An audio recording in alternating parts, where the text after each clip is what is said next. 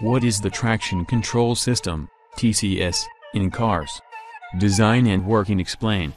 TCS is an abbreviation of traction control system. As the name suggests, this system deals with controlling the traction of the drive wheels of the vehicle. The main purpose of employing this system is to control wheel slip occurring during acceleration on slippery roads. The TCS is always coupled with ABS and uses the hardware of ABS to function. Usually, it is experienced that the wheels of a vehicle spin on the same location without moving forward when accelerated on slippery roads like ice-covered roads.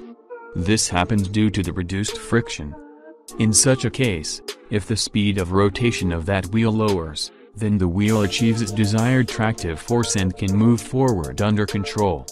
Thus, the role of the TCS begins here.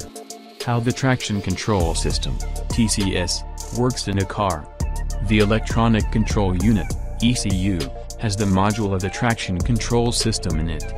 It compares the rotational speeds of drive wheels of the vehicle with the help of the wheel speed sensors of ABS. If any of the drive wheels is rotating with exceptionally high speeds, then the TCS considers it as the spinning of the corresponding wheel. The TCS, then, immediately sends a signal to apply brakes to that particular wheel. The traction control system avoids the wheel slip, allowing the driver to accelerate under control.